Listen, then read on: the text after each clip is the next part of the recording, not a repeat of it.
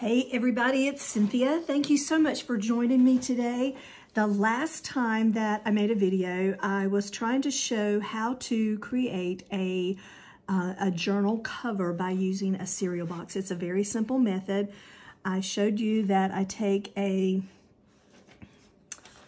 A4, I believe is the size of the American copy paper. I believe that's 8.5 by 11, and so that I get the height. And the material is more than the pasteboard, but you can go back and see my last video and see how I actually made that. I don't measure anything. So I have the front and the back, and I have it glued in between now, 2 pieces of fabric, and I have sewn. I started using a new sewing machine because mine is in storage still in one state, and I am in the process of moving to another state. And the new sewing machine, I didn't like how close this zigzag stitch was, so I moved it out to here. I also liked the fact that I usually like a darker thread when I'm sewing. I like that it shows. It's part of making a junk journal, but the bobbin thread was white, and I just like this, so I made this my outside cover. And the inside cover, I think you can see that there's red here. There's what looks like a big red diamond. There's a big red splotch. That's all gonna go away. I know we've glued it. I know we've sewn it, and it looks like we're finished, but when we come in and we put pockets down the sides of the journal, the insides of the journal, all of this is going to disappear and fade into the background. So when we talk about making junk journals, they truly are junk journals, and they truly are easy to make, and it's lots of fun. And so just simply using a cereal box is a neat, easy way to create either a journal, a junk journal, or a traveler's notebook, that kind of thing. I have a little template that's as wide as my spine, and I have written top and bottom so that I get that correct here, and I know the width apart, because I'm also going to use the same template in my signatures when I put in my 3 signatures in just a moment. I am going to hand sew those in. It's a little tedious to watch. It's a little tedious for me to do. This is not the funnest part for me. I like doing all the decorating of the inside pieces. That's the part of the journal I love, but this is part of the process. So there will be 3 signatures. This will be sewn in 1, 2, 3 pamphlet stitch there. Then the second one will come in and fit right along here. And then the third one in the front will go in here. Okay, so to give you an idea there of what I'm doing. And the template is just, all I've done is I've come down not quite an inch from the top. I've gone up not quite an inch from the bottom. And you can't see that on film, but I can feel where the bottom of that spine is. I used a pokey tool or an awl to make holes at each place. Then I used my ink pen to draw, and now I've used the awl or the pokey tool to make the holes into the journal cover itself. And I'm going to go ahead and sew that now just to give you an idea of how that's going to look. And this is the easiest process of creating a journal. You do need some kind of paper clips, at least I do. I really like the kind that clamp, but do you think I could find a clamping paper clip? No, not for love nor money this morning could I find, and I know I have them in my stash. I used them recently. But I just want to make sure those papers are together here in the center. And when I first began making journals, I used dental floss to sew in my signatures. It's the only kind of thread that I knew I had in my home that would probably work, and I've used that quite a bit. The only caution that I have for you on that, if you use the wax kind, make sure you tie 3 or 4 knots into this when I show you where the knots are, not just 1 or 2, but tie 3 or 4. You want to make sure that they don't come loose, because of that wax makes them slippery, and that can happen. So what I am using now is I ordered a box of carpet. Let's see if ordered a bag of carpet repair kit. Not a bag, but a kit. And there are 6 spools of thread, all varying colors inside. And I ordered some nice thick needles. So that's what I'm using. And the way I know how much to use is I just simply take that off the spool and count up 1, 2, and 3. I have just a little bit more than that to make sure.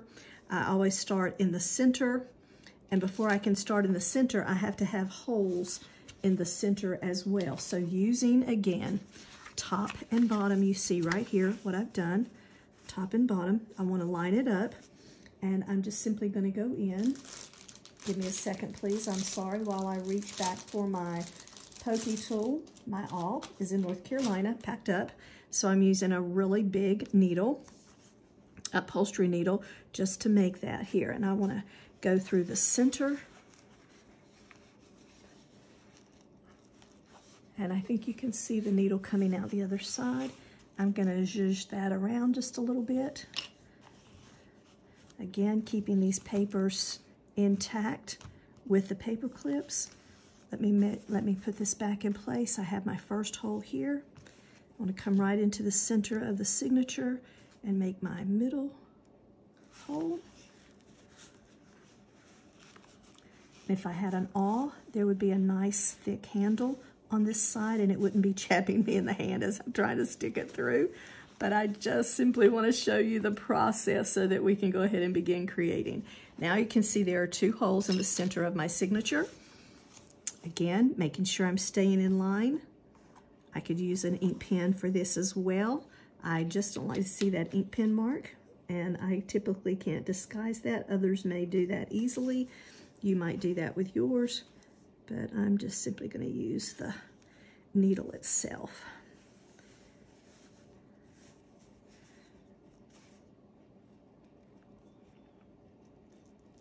And there are either 10 or 11 pieces of paper in my signatures. Okay, so I need to move that out of the way. I can pick up my thread now. I'm going to go in the center hole. And so that you can see what I'm doing, I'm going to go into the first center hole there because that's where my signature is going to begin. Okay, go up to the top one. I want to make sure I don't pull that all the way through. Go in the back. Make sure I'm finding the hole there that I have made for myself. And here we go. And I don't know if you saw what I did, but I moved that up because my hole goes through the center and I want it to be a little bit closed so that I know what's going on there. Okay, so now I found that. I want to hold on to this piece. I'm going to go back all the way down. I'm going to go on this side.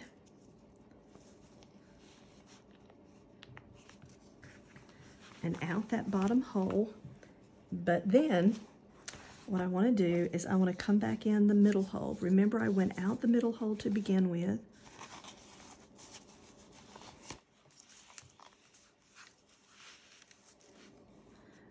And I'm going to pull this thread now over to this direction. Come into that middle hole. I don't want to go through the thread that I went out with. Aha. And I've done that well. So now you can see that there is a thread on the left-hand side and a thread on the right-hand side. I'm going to tie my knot over top of this middle thread because I don't want the knot to pull back through, and doing that will secure this signature. And I'm simply going to pick the book up now and check to make sure I have it in alignment. 1, 2, and 3 chords here. Okay. Am I even in the screen? I can't see a thing. Okay. I'm still taping. Hold on, there's something else on. There we go. Okay. So I think I still taped and got all that. Something else, some kind of message came up on my picture. Sorry for that interruption. But now you can see, and it looks like it's nice and it's taut. I want to make sure it is taut enough. Pull it again. I'm going to tie the knot on. I'm actually going to make these strings a little bit shorter so I can manage them easier. Again, making sure one string is on the left, one string is on the right. of the long string that goes from top to bottom.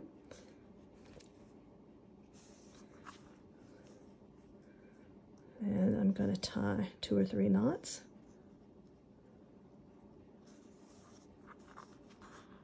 Because I do want to make sure that even in transit or over time, this knot holds and none of the signature comes loose. Now, what you can do is you can tie this in a bow, cut it off shorter. You can put beads or dangles of some kind on there. But this gives us our first signature, and I'm just going to leave them because I don't know what I'm going to do with that yet. But here's the first signature. And you see that signature number 2 is going to line up right there in the middle. Okay, very good. Let's go ahead and try for that one and I'll talk to you about the papers that I used and show you that here in just a second too. But we're going to clip these pages down in place again so that they're not moving as we are placing the hole in the signatures.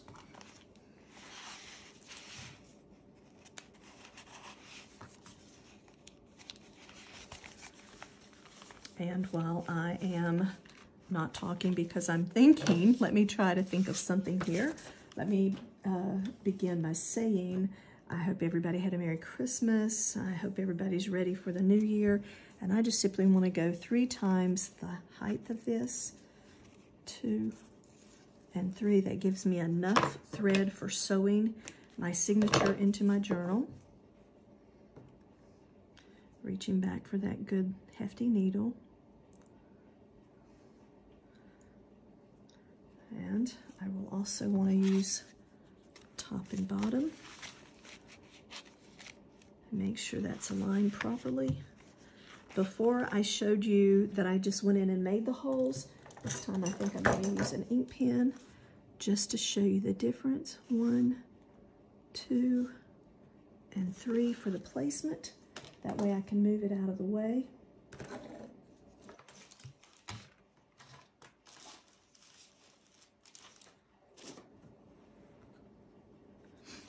And if I can find my pokey tool, hello, I will make the holes. Let's go in. There are people out there, if you check Gail Augustinelli's channel, and she goes by her name, Gayle, Augustinelli, Agostnelli. I may have slaughtered her last name, but that will be close on YouTube. And she goes by her first and last name on her YouTube channel. She can name a seller that makes a little device where you can actually put your signature in and your book cover when you're doing that so that it keeps it in the V shape that we're trying to go for.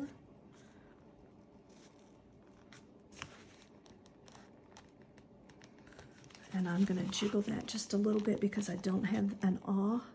Make sure my hole is big enough. Then here's my 3rd hole.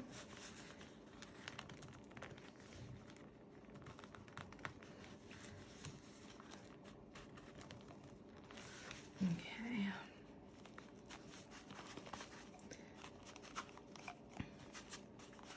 You can buy an awl at Walmart. You can buy an awl on Amazon.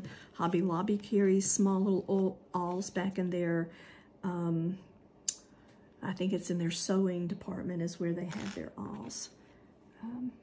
But they do have a handle on them, and I have a couple. I just don't have one here with me in Tennessee. Again, I'm starting in the center. The 2nd signature will go into the middle hole in the middle part of that signature. Again, I'm going to go up here and find my paper holes, signature holes to go into, and then pulling this up so you can see what's going on. Yeah. Okay. Come all the way down to the bottom hole and go through and out the bottom hole of your, I probably look like a spastic whale trying to do this. I know that there are better ways, and I've seen people who just make this look so simple, and it is simple. I just simply am not coordinated enough to get it and make it look so simple. So forgive me for that. Okay, now I have string on the left. I want to come back up that middle hole.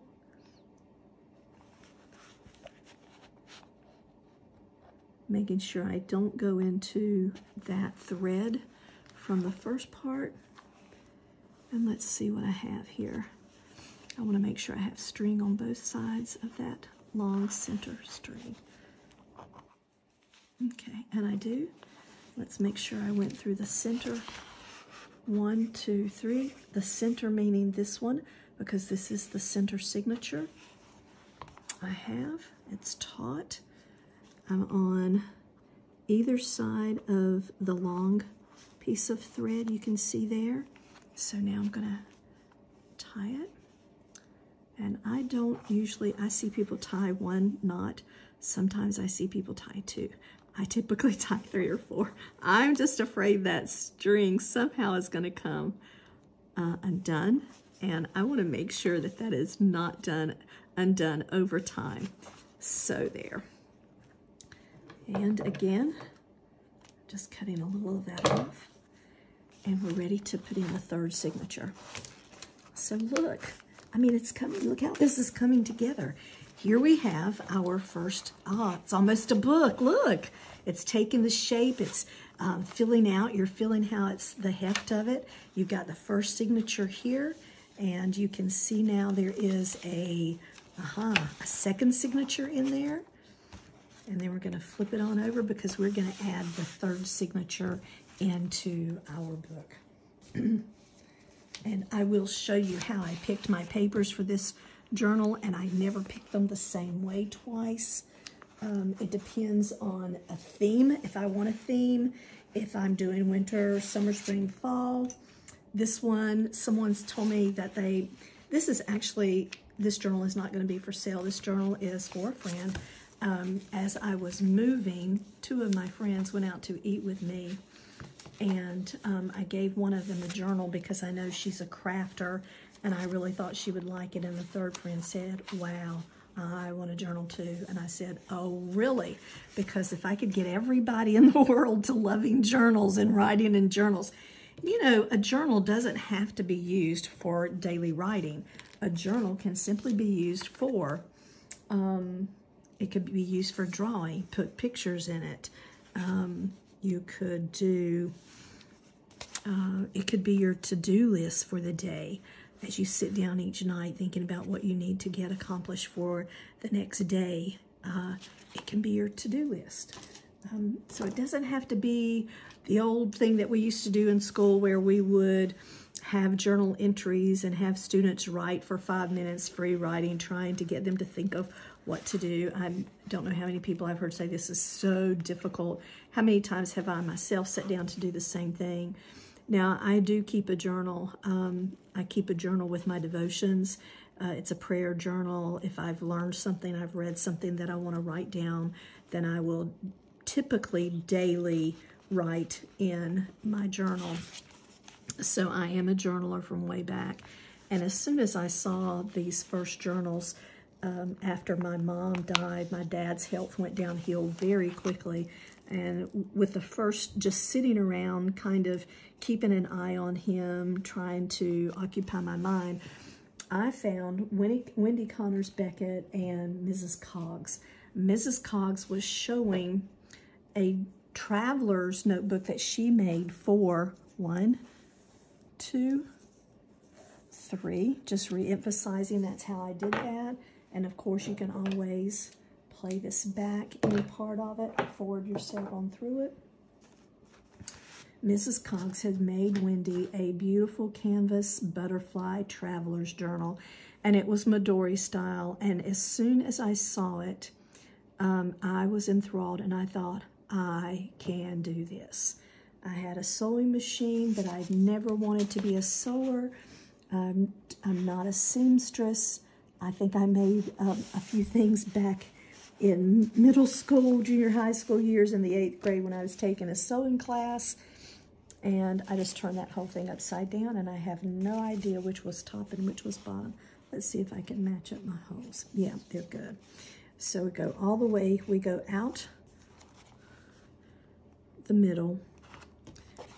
We're gonna go up to the top, come back in.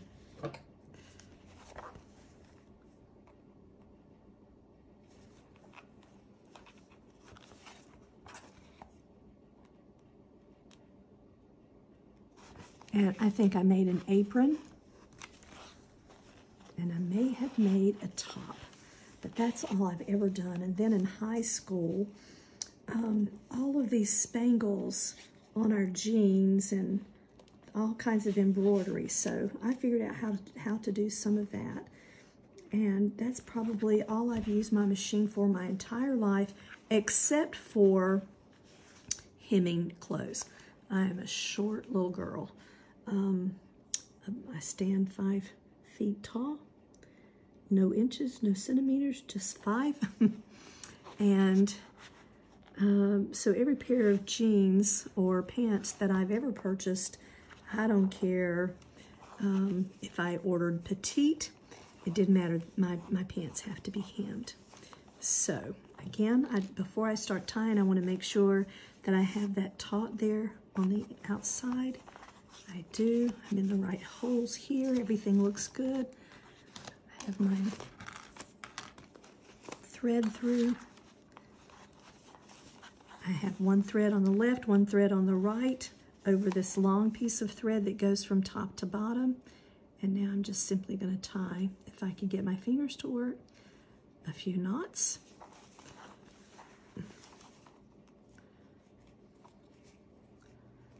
And we have a journal that we can start working on now. And it's simple. And the Midori, when I said Midori style,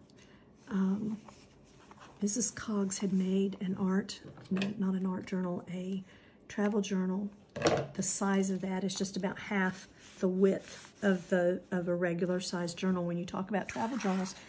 But she had made that Midori style, and I thought, oh, I can do that. And Midori is simply using elastic in this place, and there's no sewing involved at all.